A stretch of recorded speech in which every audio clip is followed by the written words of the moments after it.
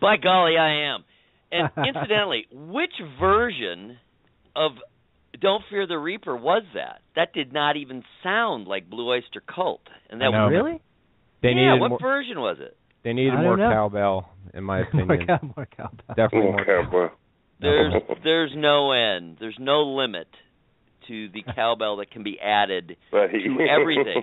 Dessert toppings, all of your meals, and of course, all of your sound recordings require more cowbell. But no, it really didn't. There was something odd about it, a little bit off. No, I didn't think it was. I thought it was the cover. Am I wrong, Chris? I think it was the cover. It was definitely Blue Oyster Cult. Oh, it was. Oh, yeah. Just a different version of some kind, I guess. It was live. I mean, that was definitely not the original Agents of Fortune album version, I assure you, because my goodness, I played that thousands of times, and I learned the song on guitar. Even the guitar solo didn't sound exactly right. It was close, but not exactly right.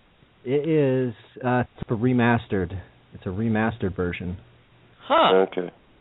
Interesting. Well, hi. How are you guys? Wonderful. How are you? Good. Good. This is, and I'm not exaggerating, my 21st radio interview today. Nice. Congrats. Very good. Yeah. The other ones were short. You know, it was the classic radio satellite tour via phone. But, oh, my God, after a while, like, who am I talking to? What am I talking about? Did I already answer this question? I swear to God I already answered this question. No, that was the last interview, you dumbass.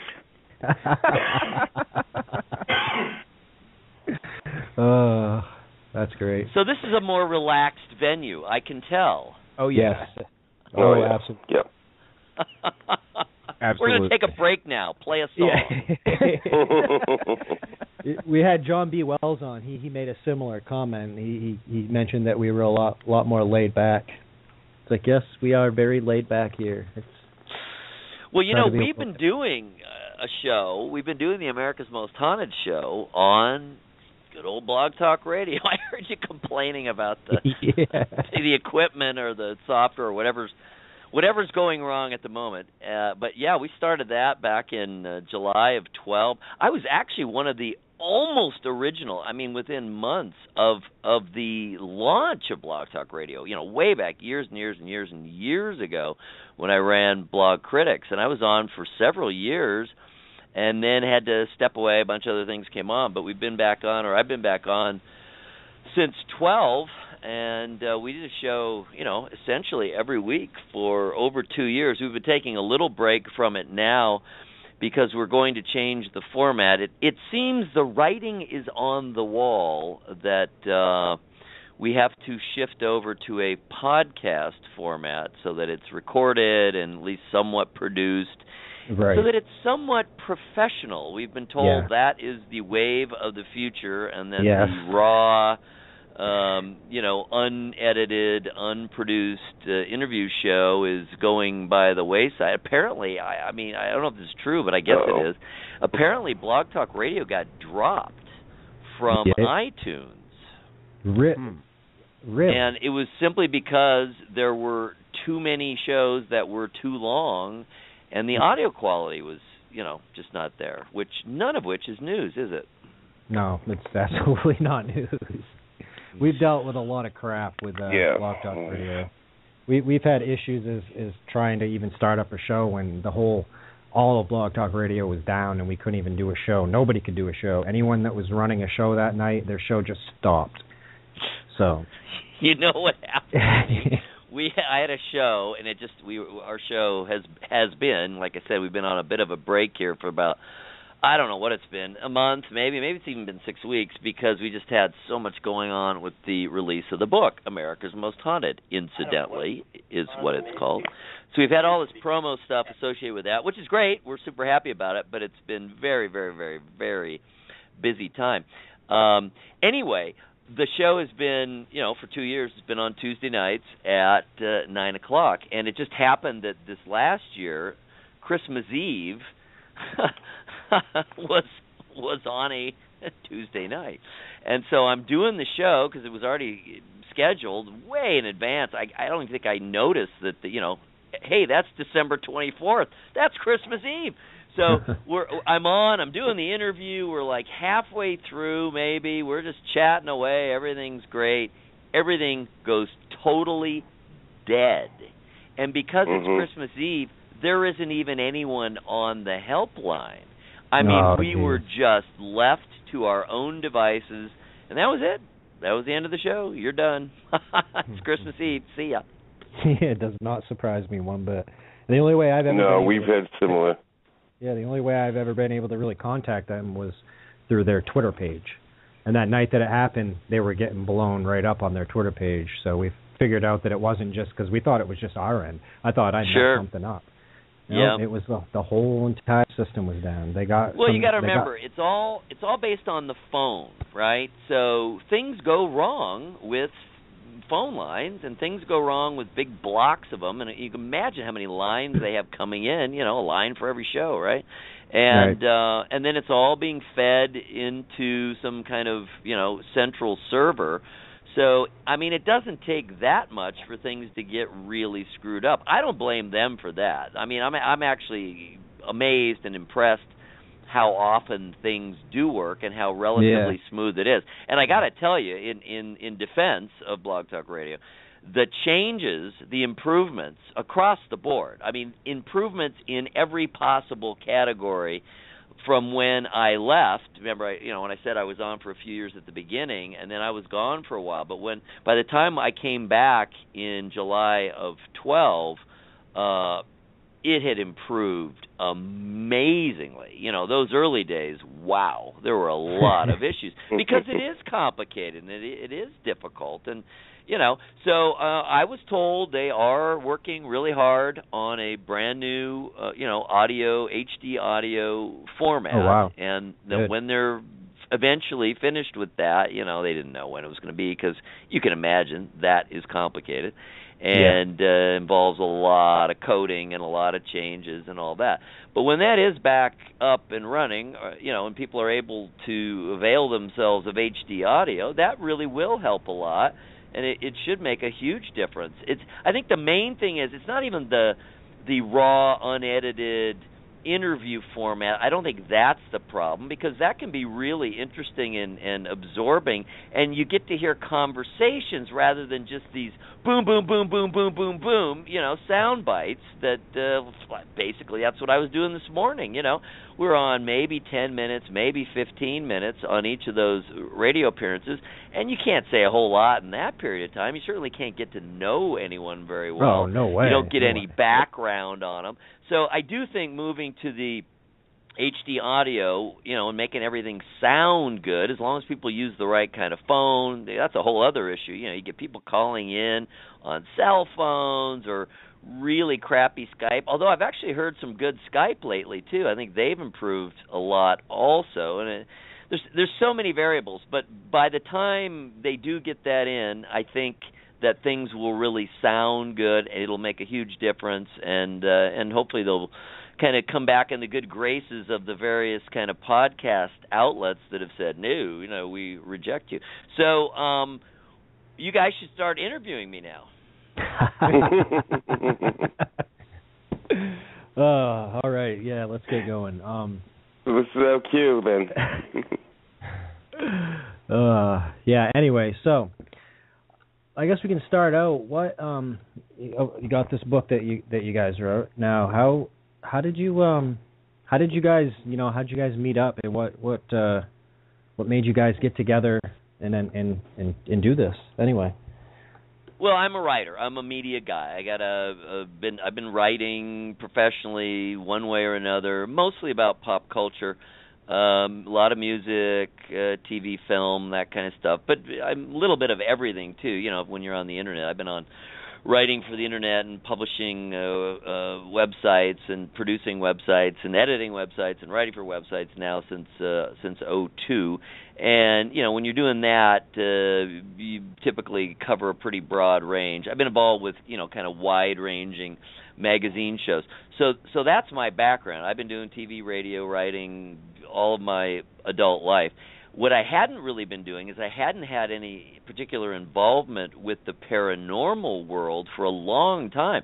I had a number of experiences back when I was real young, as a teenager especially, and into my real early adulthood. I had several very vivid, strange, frightening experiences. And I think what happened, this is all in retrospect, of course, I think what happened was, as I was graduating college and getting a job, and I was going to get married. I got married within a year after college, and did all that adult stuff at a far too early an age, as it turned out in retrospect. I think I just said, I don't want to deal with this stuff. This was subconsciously, of course. I'm going to turn it off. I will not be receptive to this. I won't see it, even if it's around me. So I had only maybe one kind of really vivid paranormal experience of note, really over about the next 30 years. I mean, I just turned it off.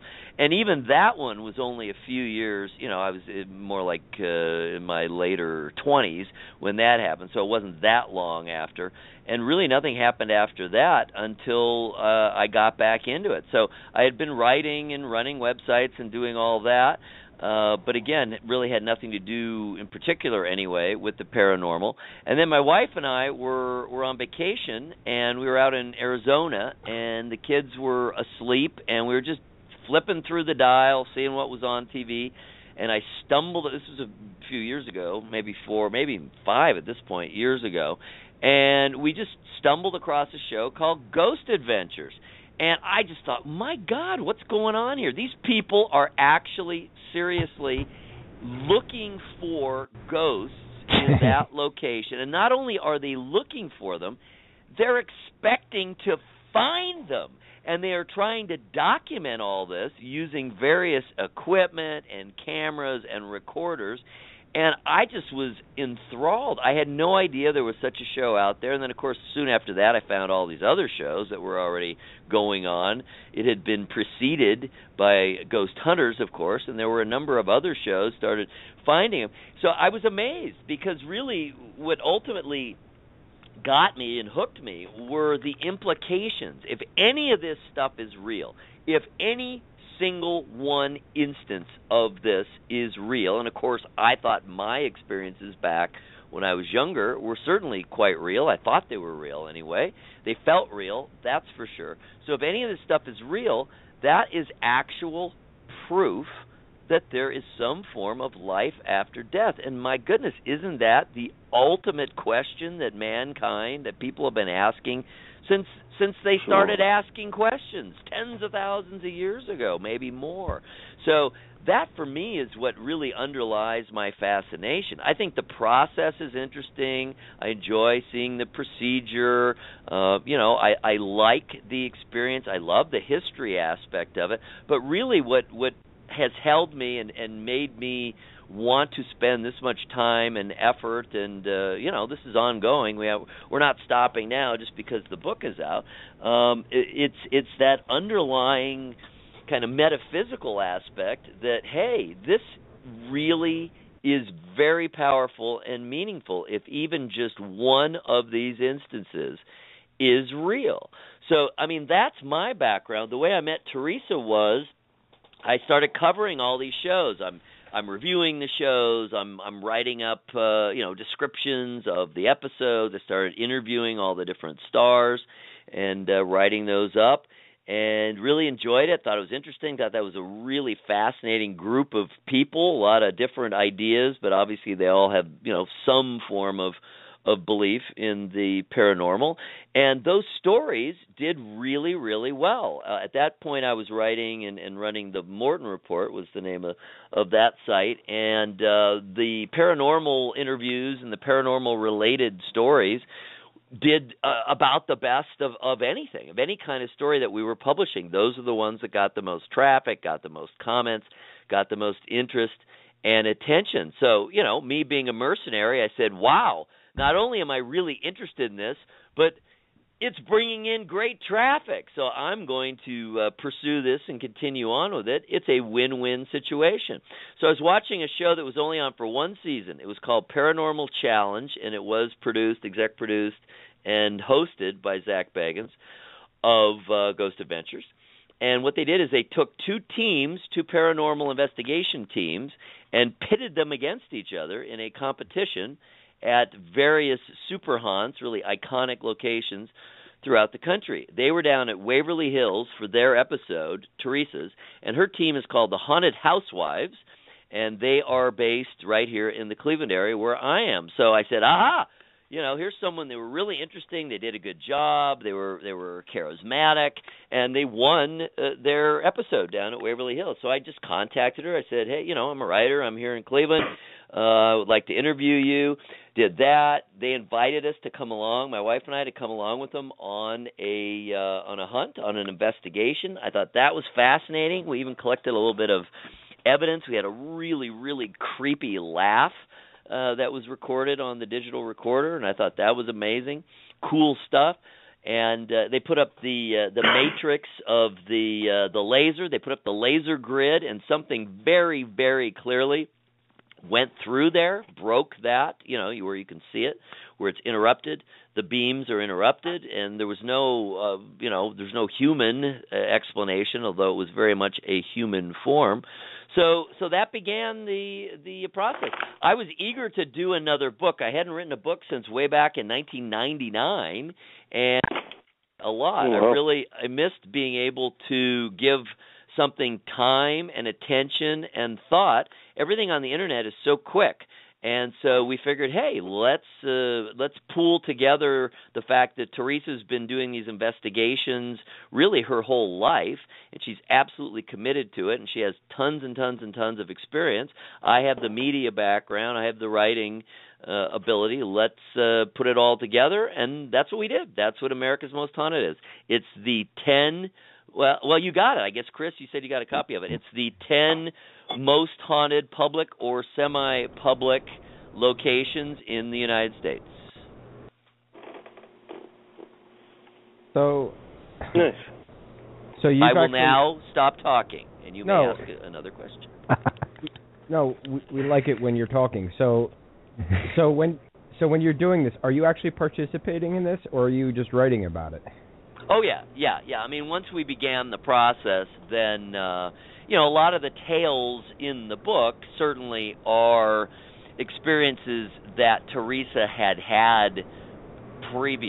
prior in her life to when we started working on this. So she had she had a back catalog of stories, in other words. So, of course, she wrote all those up. I kind of edited things, and I reworked a lot of the stuff, and then I did a lot of the background, a lot of the historical background, kind of wrote up, what we had learned from investigations. But yeah, once we got started, I did go along.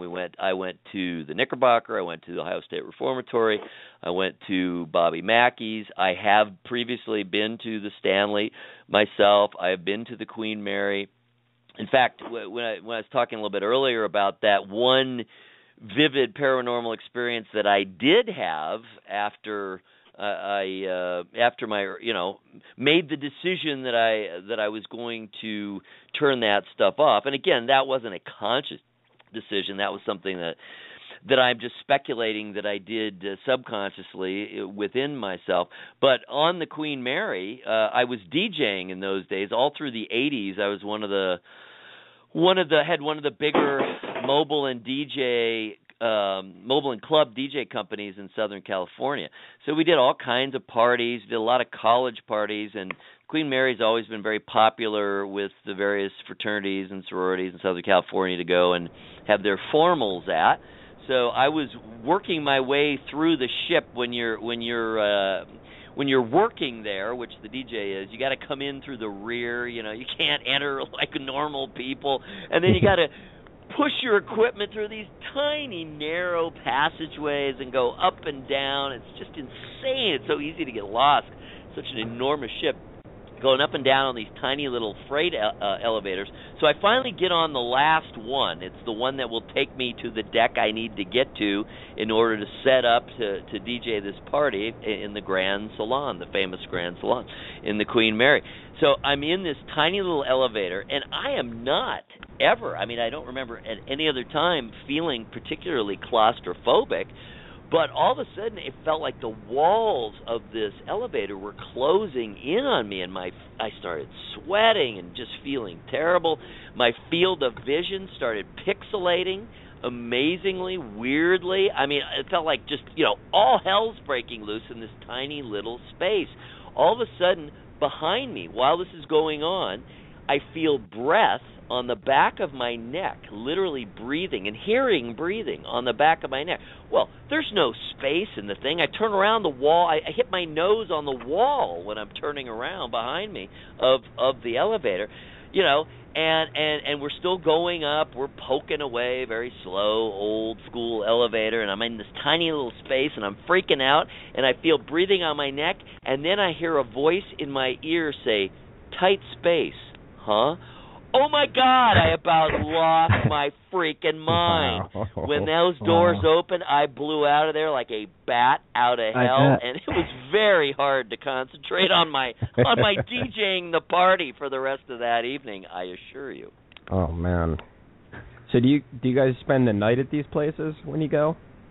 I have not done, what I would call a full overnight yet. I've been up really, really late, through into the wee hours of the morning, but I have not literally stayed, from dusk to dawn anywhere yet myself. I suppose that may be next on my on the resume that I need to add. But I've been at locations for many hours and spent a lot of time and done what I thought was pretty much all there was to do.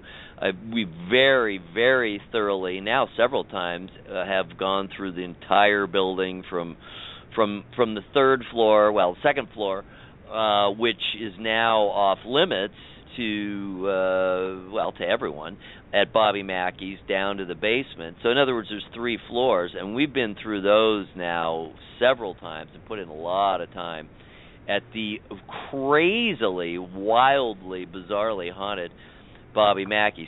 Even if you discount kind of the whole theory about the portal to hell, the well down in the basement, and kind of write that off, because we didn't really find any particular evidence that any of the stories regarding the beheading of poor Pearl Bryant, in theory, the way the tale is told, her head was tossed down this well and by Satan worshipers. We weren't able to prove any of that, although, of course, Pearl absolutely was murdered, and her head was certainly cut off, but it was not there in that building or anywhere particularly near the building. It seems to have happened about 1.5 to 2 miles away, and the only connection to Bobby Mackey's really is the fact that their coach, this happened in the very late 1800s, actually the road that they took did go by the property that is now Bobby Mackey's. At that point, it was a slaughterhouse. In fact, it was a shuttered slaughterhouse. It had been closed at that point. So the whole thing is amazing, but the fact that this isn't necessarily, that hole in the basement of Bobby Mackey's isn't necessarily a portal to hell. What it was the drainage sluice for that original slaughterhouse. So there was still all kinds of crazy stuff going through there. Imagine how much blood and remnants and body parts of thousands and thousands of animals went through there.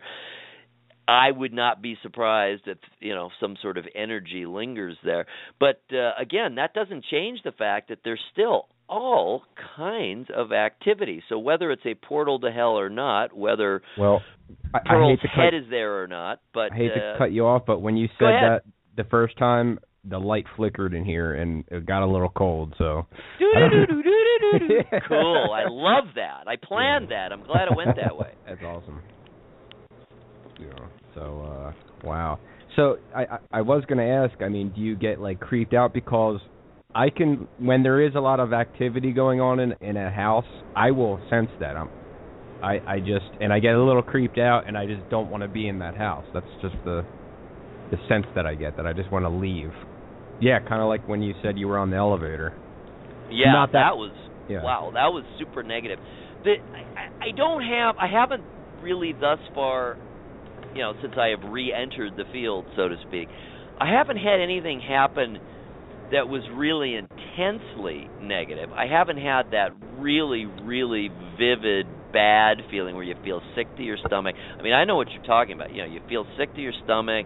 Just everything feels wrong. It just feels like a very oppressive, heavy atmosphere. I haven't had really that sense, at least not strongly, since I kind of re-entered the field. I think part of it is, to be honest, while I have clearly kind of reopened myself up a certain extent, I think I've still maybe only gone halfway. I think I still have a lot of hesitation in there because, like I said, I had some things happen that were very, very intense and very strange. If you'd like, I'd be happy to recount one or more of those experiences. Those were, really bizarre. And it's like, wow, do I really want to go through that again at this stage of my life?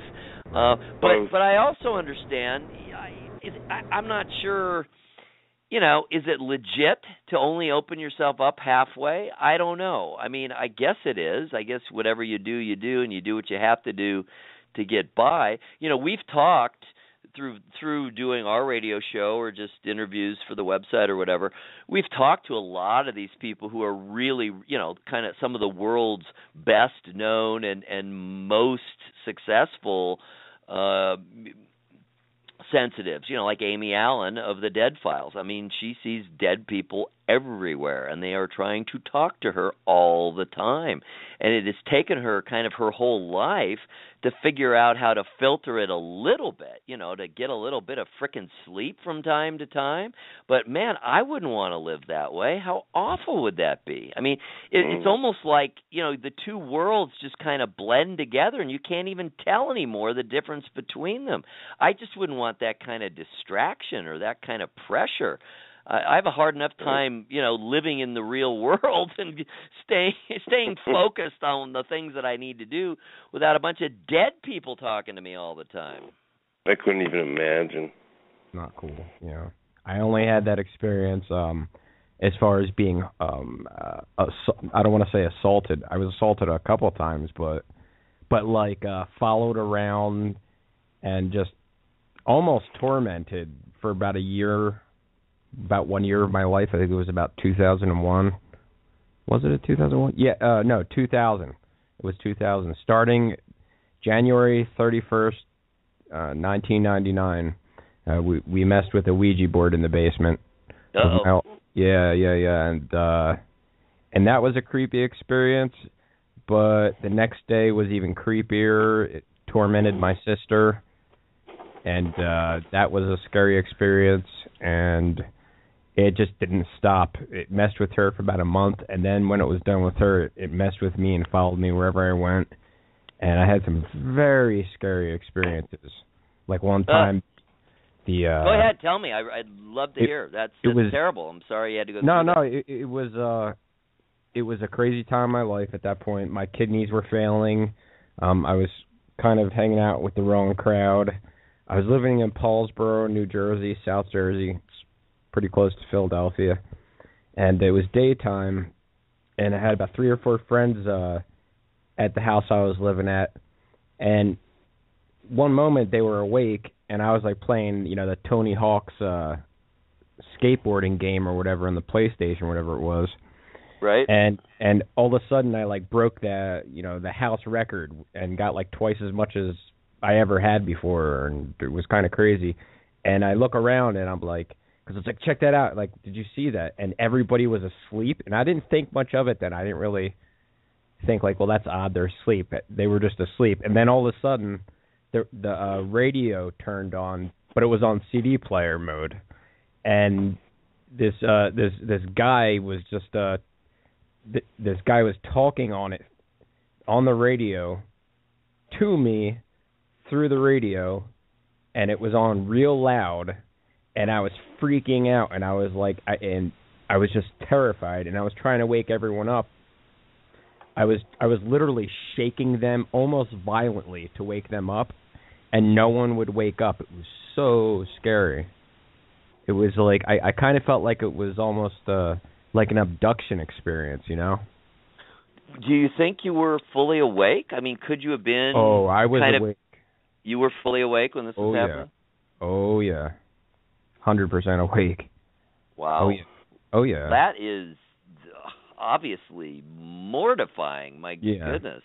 Yeah. I mean, involving, electronic equipment. I mean, were your friends just plain asleep, or were they kind of off in some other dimension or something? Right. They were literally, two of them were on the couch, and they were sitting up asleep with their heads back. Oh, no, that's weirder still. Oh, yeah. Oh, yeah. I'm getting chills thinking and talking about it right now.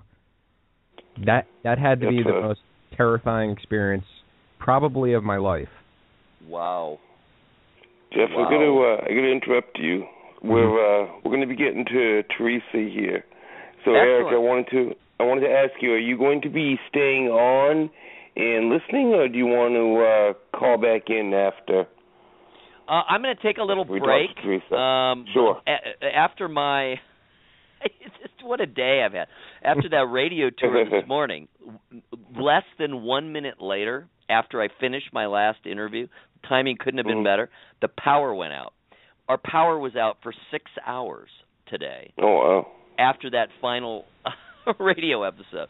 So I had a bunch of stuff that I had to get done, didn't get done, and I'm still behind. I'm just going to go take a little break, do a couple things, and let Theresa talk, because she is wonderful in her own right. And then I'll come back on, and we'll both blab away.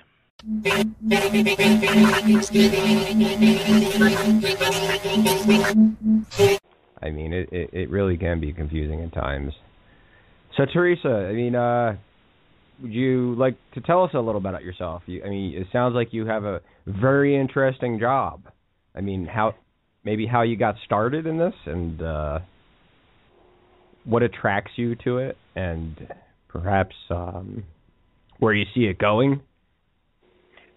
Well, I am a paranormal investigator. I prefer the term parahistorian over ghost hunter, but, it's just a matter of semantics. You can call yourself whatever you want.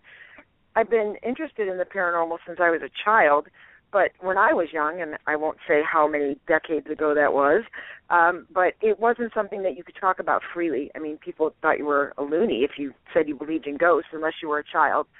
So it was kind of something that you kept hush-hush. It was, for children, it was just stories, and for me it was reality. It was real life, so I found it fascinating. And then luckily with the internet, I kind of discovered that there were many people like me out there that believed in ghosts, and people that actually went hunting for ghosts, outside of the parapsychologist and these great psychics that I had read all about, that there were other people like me that were interested in this and actually went looking for ghosts. And then there was the reality television boom, and the first ghost hunting show came on, and, I was like, wow, there are lots of weirdos just like me. So it was very comforting. Okay.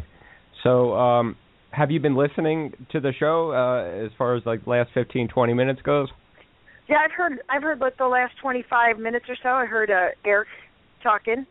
Okay. So what do you think about the whole Ouija board thing? People... the Ouija board is personally, and I used to believe that the Ouija board was something evil, and it was a cult, and it was dangerous. And I actually had an experience when I was younger that was very scary and terrifying. But now that I've been doing this for more than a decade as a serious, profession, I guess you could say, I don't believe that the Ouija board is any different than any other tool that we use in the paranormal. It's no different than dowsing rods or your voice recorder or your camera or even your flashlight. It's just a tool. And that being said, the tool is in how you use it and what your intentions are. I use Ouija boards all the time. I don't recommend them for children. I don't recommend them for people who have compromised physical or mental illnesses or people who are emotionally disturbed. I think that you're not prepared for what you might use and what you might bring into your world using a Ouija board, but the same thing can be said for a voice recorder. It's just a tool. It's what your intention and how you use it. I think the Ouija board has a bad name, but, I did have a bad experience, but I was inexperienced, and I was not ready for anything paranormal to happen to me at that time. And I paid the price. So you mentioned a little... Yeah, go ahead, Mark. Do you mind getting into it at all, or do you mind... Well, I was a young girl. I was probably maybe 12, maybe 13, but I don't think I was quite a teenager yet, and I was using the Ouija board with my cousins, and, we had heard all about it and heard it was this great way to talk to evil spirits. But, of course, being a 12-year-old girl, we were asking things like, does Bobby Smith like me, or, who's going to win the baseball game, silly things that children ask. And it seemed when we were asking questions that our questions weren't being answered. Instead, there seemed to be a conversation happening, not answering our questions. The first couple questions were answered, and then it seemed like it was kind of taking over the conversation. Excuse me. And it said that someone in my family was going to die, and that terrified me, and it terrified my cousins, and it terrified all of us. And within a week, somebody in my family did die. Mm-hmm. And, of course, I immediately thought it was the Ouija board, and I thought it was a horrible experience. I started having nightmares. It was bad, and I totally blamed the Ouija board, and I was told by my parents that that's what I get for messing with that, and that the evil spirit that I was speaking to an Ouija board, and the Ouija board actually had something to do with the death in my family, and I believed this. So I was really terrified of it. But you know what? I mean, when I look back and think about it, could have been my older cousin trying to scare us, pushing the planchette around. You don't know. So, but I shouldn't have been using it at that time. I was in no shape to be using a Ouija board. No, I hear you. Okay. So, how has you mentioned about how the internet is bringing people out and everything, so, where they feel more open. How about your friends in your personal life? Are you noticing that recently, for instance, people are more open to the idea and more open to talking about it? Well, I think that people are. I think that in the last 10 years, there's been a huge jump in being able to speak about paranormal events and have it being accepted. I think that the reality television has a lot to do with it. The Internet has a lot to do with it. And it's almost like it's kind of a cool thing to believe in ghosts. In one sense, I think that people in modern society they have this aura about them that they think they're too smart to believe in something supernatural or paranormal because science doesn't prove it and you have to take it on faith. But in the other sense, there's people that say, well, so what? I want to believe in it. I've had these experiences. Millions of people have had them. And for me personally, I kind of surround myself with people who have the same belief system I do.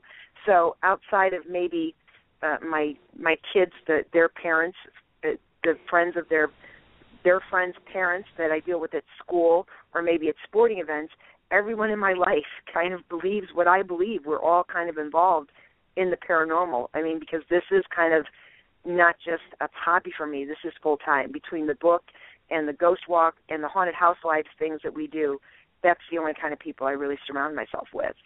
So we're all in the same boat. Okay, sure. I found that most people have had experiences in the paranormal. Even growing up, I'm only 34 now, but, 10, 15 years ago, most people that I've talked to did have some strange experience or they knew someone close to them that did. And sometimes you can even see when they're talking about it, the hair standing up on their arm because they're like creeped out. And so I guess my question is, why hasn't science proven it by now? You would think the scientific community would come out and say there's something to it. I mean, what's the deal there? How come they haven't? Well, I think that depends on who you're asking, and that's kind of like saying, why hasn't science proved God? And I think that again, it just depends on who you're asking. I don't think that there really is much scientific proof to be gotten right now in paranormal. And these ghost hunters, these people who do this, who say they're doing science and they work in the scientific method and everything they do in an investigation is science-based, That's a bunch of bull. There's nothing scientific about what we do. We cannot reproduce these results in a controlled setting. We can't have the same results happen. There's nothing scientific about it. What we do use is technology. We are using different devices and electronics to help us detect anomalies in the environment and to record these experiences when we can. But as far as science goes, when you think about pure science and the scientific method, we're not using it. So for science to be able to prove this, I don't think it's going to happen, not for a long time, if ever. But I do think that science will be able to, at some point, prove certain aspects of things that we now call paranormal that they may have a scientific explanation for. I think the main thing would be probably some sort of residual energy left over by the human body when the human body dies. Whether that be, we call that now a soul, or your personality, or your essence, or your aura, whatever we call it now. Science may have another term for it in 10, 20, 30 years. And this might be proven, just like we proved germ theory and that the earth is not flat and that the moon is not made of cheese. So the scientific community will be able to prove certain aspects of it eventually, but not all of it. I think we're very far from ever proving to beyond a reasonable doubt to everyone in the world that ghosts exist. I mean, think about this. Some people don't even believe we've put a man on the moon. How are we going to prove that ghosts exist to them? Right. Very interesting. Okay, so that answered my next question, which was going to be, if it's not ghosts, what else could it be? And I really liked that, the whole residual energy left over. That's a cool theory, and I'm definitely going to say that could possibly it. Have you ever heard the theory that they could actually be beings that, like some other dimensional beings that are just mimicking the lives of people who were once alive? They're just have you ever heard that? I've heard different theories, maybe not quite exactly that one, but again, think about that. When you think about like quantum physics, and I'm not a scientist and I don't know much about it, but I know that there are theories that we live in one dimension, but there are many, many, many dimensions that are very similar to what we're experiencing, but maybe slightly different. And maybe sometimes in some way our dimension interacts briefly with someone else's dimension. Maybe maybe that's what's happening. Maybe who knows? Maybe it's aliens. Who knows what it could be? I mean, I think that there are so many different possibilities that we don't know. My personal belief is that ghosts, spirits, are the remains, the essence of a person once living that is now passed on, that this is their way of communicating, but that's my personal belief.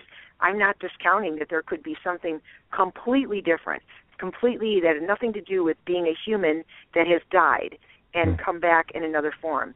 So these interdimensional, these theories I think are fascinating, and that's something that science is working on, at least quantum physics and different areas like that.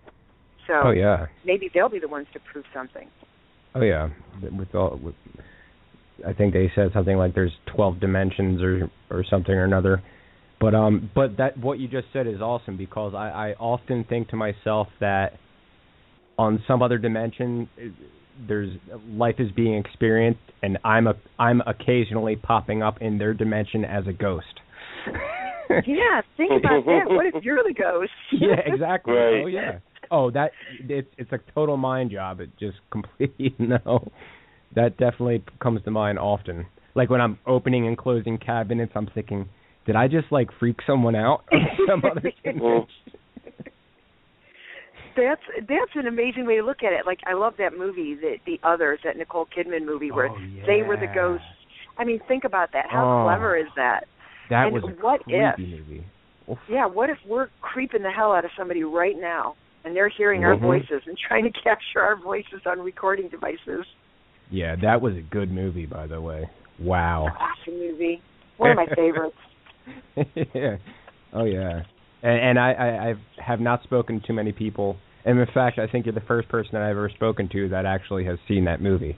So that's really? awesome. Oh, yeah. Oh, my God, I love it. It's such a smart horror movie. I love that movie. Yeah. One of my favorites. Yeah, yeah. And I'm not a big fan of horror movies, but that was a good one. Yeah. How about that? Wow. I want to get Chris's opinion on on some of these things too when he gets back. I should have held some of the questions back until he came back. Definitely. Mm-hmm. Wow. We can come back. So, Theresa, have you ever performed some sort of exorcism, not out of a person, but out of a home, like sent them off into the white light? Oh, yes, absolutely. I'm a ghost maid. Okay.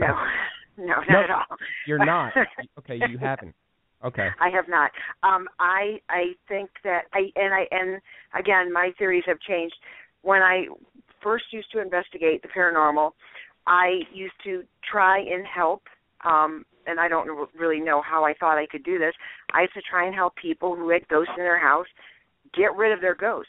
And I would try to send the ghost to the white light or cleanse the house. And I have done cleansings, but that's more of just an energy, like a positive, negative energy type thing, not so much getting rid of a spirit. I'm not a psychic, so I can't really do that. I know that there are some psychics. I was just watching Marianne Winkowski today on TV, who opened a portal in these people's house and sent this ghost to the white light. And the way I look at that now is like, that's kind of crazy to think that she has the power to send a spirit away. Like, what is she, God? I mean, how does she know she's doing that? I mean, I don't understand how people can say that. Now, that being said, I do try to help people. If they say, look, we got a ghost. It's scaring the kids. It's keeping it up. I can't get rid of them. I can't exorcise them or clean them out of the house. But I can just, at least to my best ability, try and communicate with this spirit and say, look, you're causing havoc. You're scaring the kids. Would you mind leaving, please? And ask them to leave, compel them to leave. But I can't chase them out. I can't clean them out. Negative energy can be cleaned out. I believe that is something that you can absolutely do. Anybody can do it very easily. But as far as getting rid of ghosts, maybe a good psychic can. I don't know. I'm not a psychic.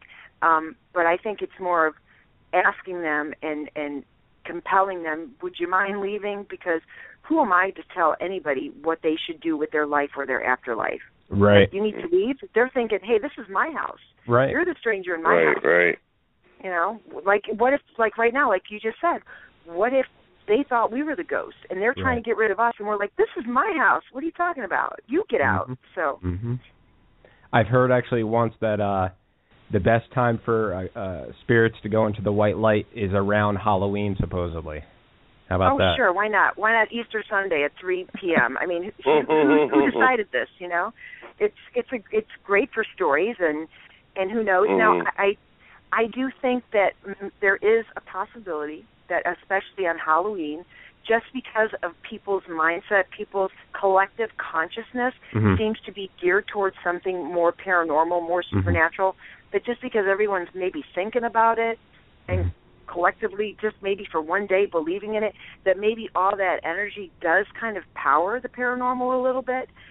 So there might be something to that, but I don't believe in like Friday the 13th at midnight between 12 and 3 is dead time or whatever. What if you're in Europe? Then their time is different. So, you know, how can you say that? Who says that ghosts can tell time? Right. Yeah, exactly. I hear you. So, okay. So, I guess as far as like the white light bringing it about, I mean, if you can change the energies in a house, then you should also be able to, I would think, because if the white light's already there, all you're doing is making them see it. I mean, it could be something like that. I mean, because one time, because this is when I was pondering all this and really into it back in the day. It was about 10, 15 years ago. I can't remember exactly when. It was around during the time of Halloween, and I went to this person's house who I've never been there before, and I just had the sense that someone was there, and I was walking around the house, and I had a visualization of I could just see like not like holographic, but like not like the normal ghost, like they're white, but like clear as day, almost what they were wearing and everything. I go upstairs and I saw a guy and a woman, and I assumed they were married or something. And they were like fighting, and the guy was like throwing something into the fireplace or whatever. And I got the sense, I didn't see the third person, but I got a sense like there was like a little girl around, like watching or like trying to hide from the steps. And I go downstairs and I asked the owner of the house, because this is like the night before Halloween, and we were doing the whole, when you go to those, what are they, haunted houses, and they try to scare you and everything. And I asked the owner, and he said, we've had a psychic here before, and they've said similar things, etc. And so on the way home, I just, okay, so I have to go back a second here. With the whole quantum physics and everything, the idea is you can control the energies around you. You can do a lot more than that, I mean, supposedly. So what I was doing was, it's like a holographic image. It's like we're in a holographic universe, and if you want to make something happen, you just visualize it happening. So it's like you clear your mind, you clear your mind and your imagination, your thoughts, and you visualize the house, and all you do is you visualize the white light, and supposedly that helps to encourage or influence it. And when I did that, as we were driving home, I wasn't even in the house. As I was driving home, I did that, and I just visualized them going up into the light. I don't know if it actually worked or not, but I got the sensation that it did. But a few years later, I heard a crazy story, which makes me regret doing all of that. That the white light is actually coming from a device that's on the moon that traps souls. Have you ever heard that before? I brought this up, I think, the other night on the show, actually, to the guest, because we were talking about the moon. No, I can honestly say I have never heard that. Yeah, it's creepy. That is very unusual. I've never heard that. Now, the moon aside, what you were saying about the white light and visualization, that is a technique that I use and that many people I know use as far as protecting themselves on an investigation to kind of shield yourself from negative energies, negative influences, or if you get scared. And I know that I have psychic friends that will kind of do that. They will tell us to imagine the white light, generate the white light, and this is what they supposedly use to help the spirit cross over or leave. But I've not heard anything about the moon. But hey, man, I've heard weird stuff, so who knows?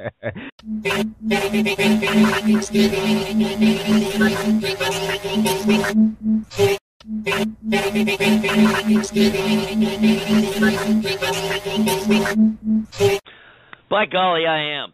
And incidentally, which version of Don't Fear the Reaper was that? That did not even sound like Blue Oyster Cult. And that was really? What version was it? They needed more cowbell, in my opinion. More cowbell. Definitely more cowbell. There's no end. There's no limit to the cowbell that can be added to everything. Dessert toppings, and all of your meals, and of course, all of your sound recordings require more cowbell. But no, it really didn't. There was something odd about it, a little bit off. No, I didn't think it was. I thought it was the cover. Am I wrong, Chris? I think it was the cover. It was definitely Blue Oyster Cult. Oh, it was. Oh, yeah. Just a different version of some kind, I guess. It wasn't live. I mean, that was definitely not the original Agents of Fortune album version, I assure you, because my goodness, I played that thousands of times, and I learned the song on guitar. Even the guitar solo didn't sound exactly right. It was close, but not exactly right. It is remastered. It's a remastered version.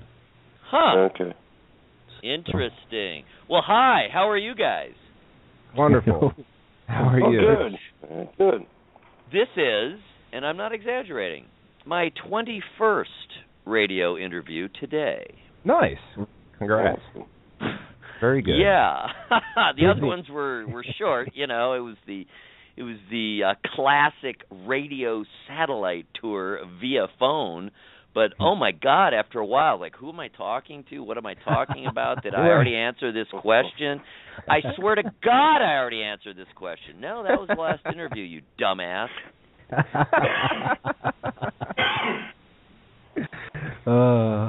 That's great. So this is a more relaxed venue, I can tell. Oh, yes. Oh, yeah. Absolutely. Yeah. Absolutely. We're going to take a break now. Play a song. Yeah. We had John B. Wells on. He made a similar comment. He mentioned that we were a lot more laid back. It's like, yes, we are very laid back here. Well, we've been doing a show. We've been doing the America's Most Haunted show on good old Blog Talk Radio. I heard you complaining about the equipment or the software or whatever's going wrong at the moment. But yeah, we started that back in July of 12. I was actually one of the almost original, within months of the launch of Blog Talk Radio, way back years and years and years and years ago when I ran Blog Critics. And I was on for several years and then had to step away. A bunch of other things came on, but I've been back on since 12. And we did a show, essentially every week for over 2 years. We've been taking a little break from it now because we're going to change the format. It seems the writing is on the wall that we have to shift over to a podcast format so that it's recorded and at least somewhat produced, right, so that it's somewhat professional. We've been told that is the wave of the future, and then the raw, unedited, unproduced interview show is going by the wayside. Apparently, I don't know if this is true, but I guess it is. Apparently, Blog Talk Radio got dropped from iTunes. Really? And it was simply because there were too many shows that were too long, and the audio quality was, just not there, none of which is news, is it? No, it's absolutely not news. We've dealt with a lot of crap with Blog Talk Radio. We've had issues as trying to even start up a show when all of Blog Talk Radio was down and we couldn't even do a show. Nobody could do a show. Anyone that was running a show that night, their show just stopped. So, you know what happened? I had a show, and our show has been, like I said, we've been on a bit of a break here for about, I don't know what it's been, a month, maybe it's even been 6 weeks, because we just had so much going on with the release of the book, America's Most Haunted, incidentally, is what it's called. So we've had all this promo stuff associated with that, which is great. We're super happy about it, but it's been very, very, very, very busy time. Anyway, the show has been, for 2 years, it's been on Tuesday nights at 9 o'clock, and it just happened that this last year, Christmas Eve was on a Tuesday night. And so I'm doing the show because it was already scheduled way in advance. I don't even think I noticed that, hey, that's December 24th. And you get to hear conversations rather than just these boom, boom, boom, boom, boom, boom, boom, sound bites that basically that's what I was doing this morning, We're on maybe 10 minutes, maybe 15 minutes on each of those radio appearances, and you can't say a whole lot in that period of time. You certainly can't get to know anyone very well. Oh, no way. You don't get any background on them.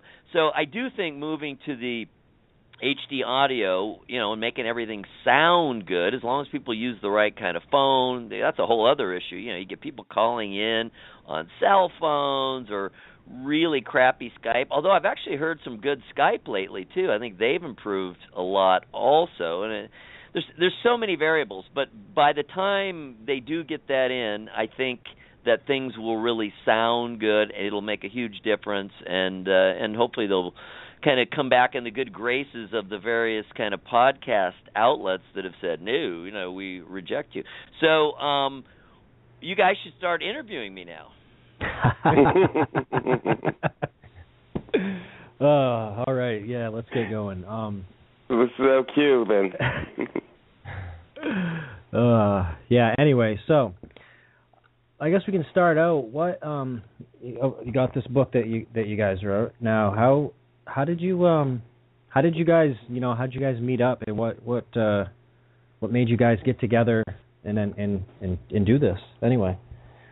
Well, I'm a writer. I'm a media guy. I've been writing professionally one way or another, mostly about pop culture, a lot of music, TV, film, that kind of stuff. But I'm a little bit of everything too. When you're on the internet, I've been on writing for the internet and publishing websites and producing websites and editing websites and writing for websites now since '02. And when you're doing that, you typically cover a pretty broad range. I've been involved with kind of wide-ranging magazine shows. So that's my background. I've been doing TV, radio, writing all of my adult life. What I hadn't really been doing is I hadn't had any particular involvement with the paranormal world for a long time.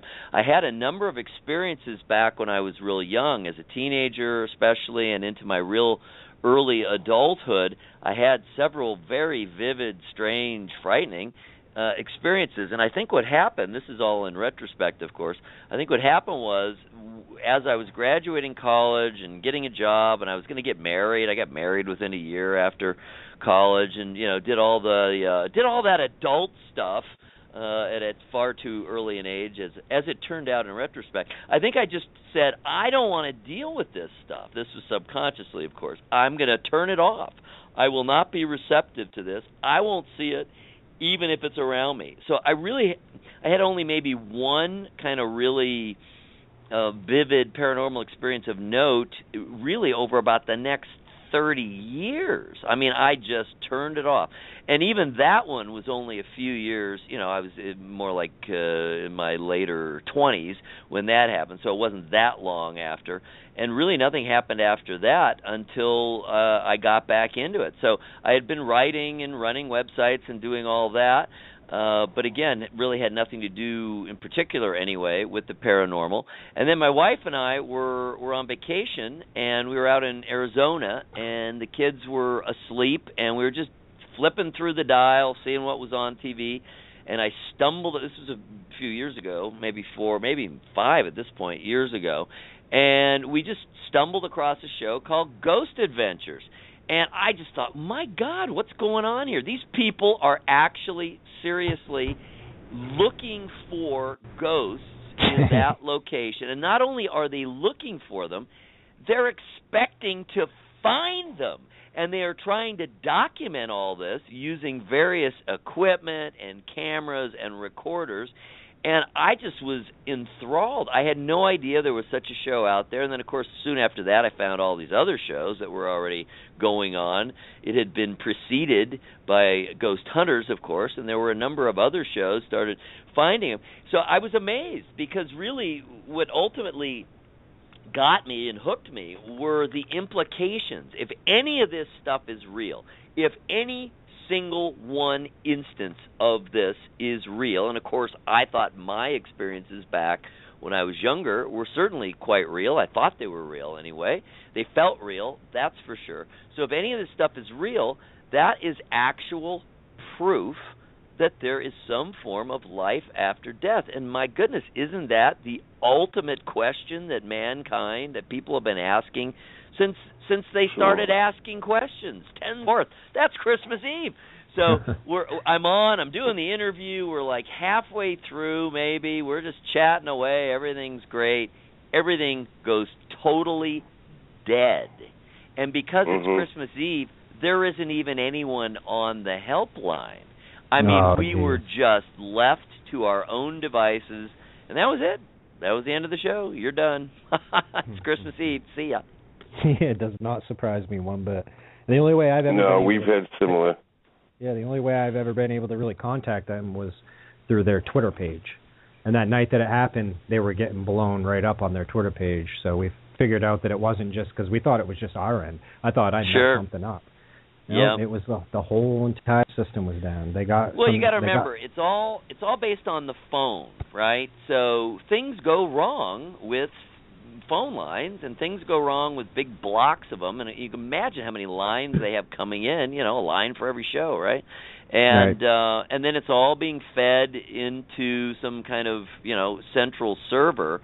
So, I mean, it doesn't take that much for things to get really screwed up. I don't blame them for that. I mean, I'm actually amazed and impressed how often things do work and how relatively smooth it is. And I got to tell you, in defense of Blog Talk Radio, the changes, the improvements across the board, I mean, improvements in every possible category from when I left. Remember, when I said I was on for a few years at the beginning, and then I was gone for a while. But by the time I came back in July of 12, it had improved amazingly. Those early days, wow, there were a lot of issues because it is complicated and it is difficult. And so I was told they are working really hard on a brand new, HD audio format. Oh, wow. And that when they're eventually finished with that, they didn't know when it was going to be, because